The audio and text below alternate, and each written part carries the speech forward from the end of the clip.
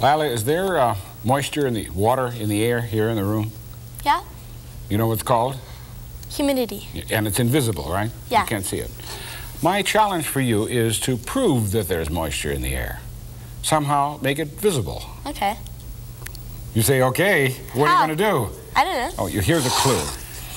Here's a mirror. You've probably breathed on a mirror, haven't you? Yeah. Go ahead, breathe on it. What happens? Good. Now hold it up there and watch. It's disappearing. Gradually disappears. So why could you make the moisture that's normally invisible in your breath visible by breathing on a mirror? Because my breath is hot and the mirror is cold. Right. And then it creates a fog. Well, actually what happens, when air is warm, it can hold more moisture. So the air in this room has moisture in it depending on what its temperature is and the amount of moisture available. So all we have to do to the air in this room is cool it off.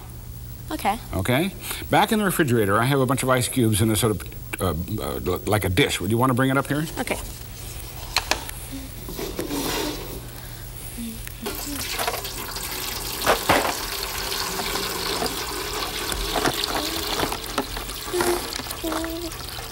Okay, so now we want to put ice cubes in the water in this can. You get the idea? You know what we're going to do? Yeah. What? We're going to make the air right outside the can. Cool. Cool. I thought maybe you might have made ice cream at one point or other. Oh, yeah, I have. And what do you do with that? Well, you have a bucket and you have ice outside it with salt. Okay. And you turn it. Over in the cupboard there is some salt, and while you're there, get a spoon.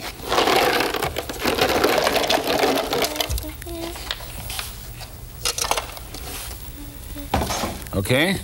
You want to stir or add the salt? Which? Okay, add some salt. It's locked. I'll stir it.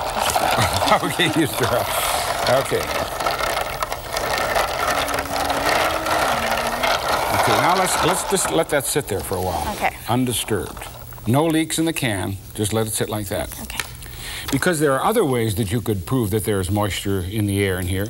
In fact, one of them is based on a chemical called Cobalt Chloride.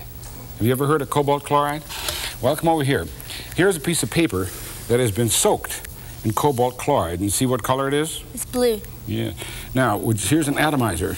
You spray some water on it. Okay. See what happened? It turns sort of pink. Yes, changed color. So wow. Cobalt Chloride has a peculiar property that when it's dry, it's blue, but when it absorbs some moisture, it turns pink. That's very neat. So that's one way that you could sort of check how much humidity is in the air. But have you ever noticed how your hair acts differently on a moist day and on a dry day? Yeah. Well, that's because hair has a tendency to curl when there's moisture in the air, and that's the basis of a device that measures the humidity. See right there, I'll get it, I'll show you.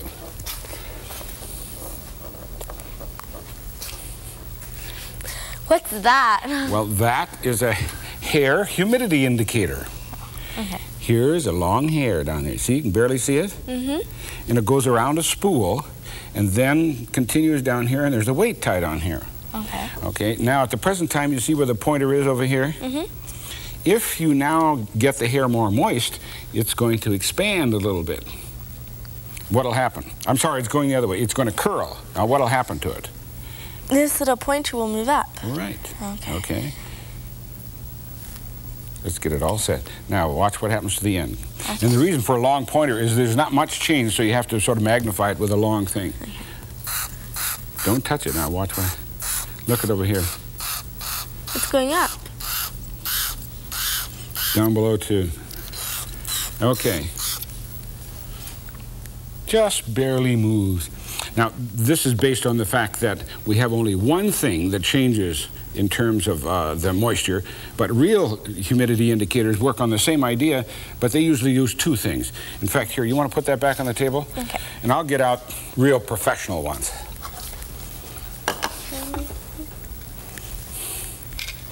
This is more like what you've seen, right? Yeah. Top one is what? Temperature. And the bottom one is humidity. What does it say here in the room? 42. 40 something? Yeah. Okay. On the other side of that little pointer, see, here's another one just like it. On the other side of that little pointer, there's a little thing coiled up like that.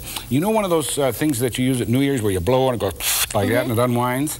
Well, that's the same idea as this, although instead of blowing at it, all you're going to do is squirt some water on it. Okay. Can I squirt it now? Yeah, go ahead. Squirt a little water on it. Okay, watch. See it move? Yep. So those are the various ways you can prove that there's moisture in the air, but you did it with a very simple system. All you did was cool the air off, right? Right. Over here, let's see how you've done. Oh, there's fog inside. Now, is that fog? Well, it's It's a lot of moisture. Where did Yeah. the moisture come from? There are no holes in the can. it came from the air. Okay, the warm air contained moisture, Yeah, so- and when it came around here next to it, it got cooled and And it deposited. condensed, You've right? seen this happen on the window, haven't you? Yeah. Yeah, especially in the kitchen. Okay, write on it. You'll see. What are you writing? W-A-T-E-R. Very Water. good. So you proved there was invisible moisture in the air.